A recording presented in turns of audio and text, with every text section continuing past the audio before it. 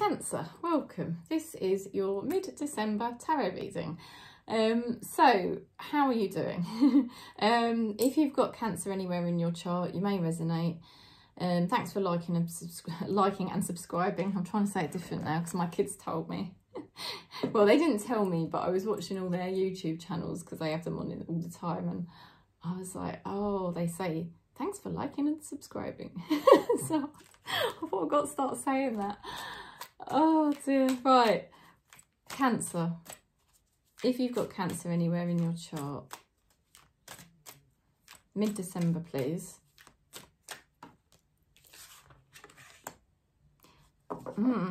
Past returns for a time. Oh dear, that card. I'm not really keen on the past returning, but it could just be that things are surfacing because they're purging out and needing to be healed. I actually had a dream last night about my second daughter being born, and I had a really traumatic birth with her. And you know, when I dreamt last night about it, I dreamt it that she was born again, but I felt so much love for her, and it was just amazing to feel how much love I had for her. And it was really, that was quite healing. So it could be things surfacing for us, just some more healing, deeper layers just coming out spontaneously. We don't need to analyse it or think about it, but it's just happening. Or it could be that somebody from your past does step in and you end up seeing them. You know, that is possible. It can, I mean, I've done the twin flame thing lately, and I do feel the twin flame is thinking about us a lot. I do think some of them are in contact with us, or thinking about it, or just thinking about us. And yet I do stand by the fact that I do feel we're really sort of over our twin flame. I feel collectively on this channel, that's just where this soul family is at. That we still care about our twin flame, but it's not, I don't really see us going back to the twin flame. But anyway, you might not all agree with me on that one. If you don't, just put down in the comments. Okay, so you've got here the fairy that was kissed by the pixies. So there is definitely some healing coming through for Cancer mid-December. You know, like I was just saying, some deeper layers, because that is heart chakra healing. It's heart chakra healing to vibrationally align us to love. So that's just one of the most magical cards in that deck. So what else? Let's go a bit deeper. It's a nice start though for us here. There's loads going on. There's going to be loads going on in December. Get ready. Look at that. Tons of stuff going on. Progress in the right direction. It could feel quite busy.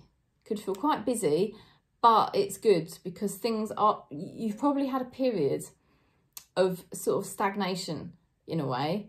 And then all of a sudden it's like, oh, everything's starting to move forwards and happen. It might require you to be quite busy. You've also got here the Four of Wands, which is great because it's like you're reaching lots of different milestones.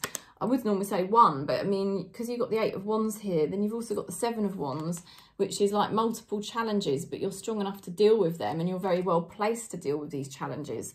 You know, I feel like there's sort of multiple areas in your life that are finally coming together and becoming more structured or solid. It's like not just that, but you're kind of reaching milestones in lots of different areas of your life. Like all of a sudden your passions might be improving, your skills might be improving, your healing and you feeling happier in yourself might be improving, certain relationships are improving. It's like everything's going up a level for Cancer.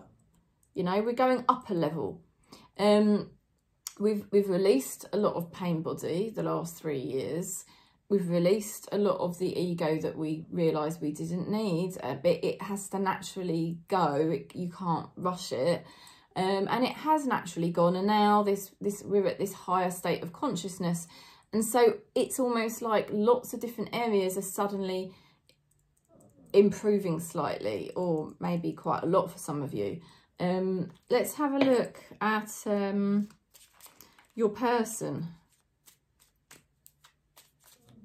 Cancer's person.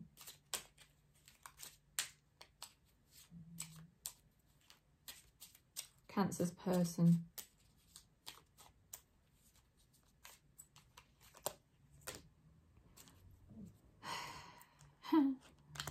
Oh, wow. Your person has been very sad, very disappointed. They had the 5 of Cups. And it was like you were offering them something amazing, but they just couldn't see it because they were so incredibly sad, depressed. And it's a slippery slope for this person when they get depressed. They can end up very negative or getting into the wrong things. You know, you have to be careful with that card if you allow yourself to go down it, because it is can be a real slippery slope. But they're mirroring you, and they're reaching a milestone now because they've got the Knight of Wands, and Knight of Wands means time for a change. I think this person realises the next month, do you know, I've got to move on with my life now. I can't stay in this energy anymore. It ain't doing me no good, you know. And it's very refreshing. Now, that could be somebody in your life right now as we speak, or it could be, you know, your twin flame or somebody that you haven't had contact with for a while. But it's good to know that, you know, they're breaking through, I would say, what was probably one of the hardest times of their life. Let's just see what this person's thinking. Okay, you may well get a message from this person. I know I don't want to get people's hopes up too much, but I can only give you what comes out in the cards. You may hear something from this person, or perhaps you've got this, I don't know, you've had one depressed person in your life, and now all of a sudden you've got this Knight of Wands charging in on a horse, right? Now, I know I'm changing it a bit, but there's always multiple things possible here. You could have somebody who's had depression, had a really hard time, and they are going to be sending you a message. They're going to be progressing, and they want to take it slow, but they definitely want to keep going with you. This could be somebody new. You know, the person with depression's dropped away, and now you've got somebody new coming in. And this person means business. This person is passionate. This person is a mirror to you. Either way, whoever this is, you are going to be involved with somebody by mid-December who is really excited by you, who is really wanting to explore with you, okay? Let's have a look at what your spirit guides are supporting you with.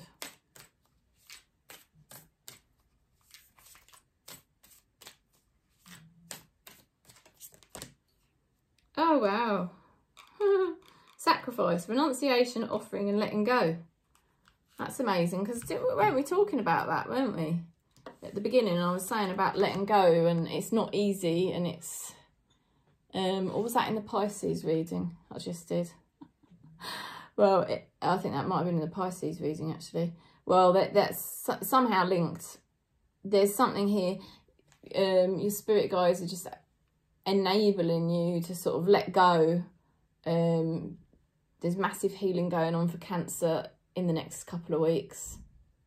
It becomes easy to just embrace the way your life is, because, you know, you've got the past coming up for healing, or maybe someone from the past coming back in, and there's this feeling of sort of letting go, maybe letting go of pain, maybe letting go of sorrow. Your person's somebody here is letting go of their really hard time. You're really massively moving forward from your hard time here, and it's really because Spirit is actually helping you now.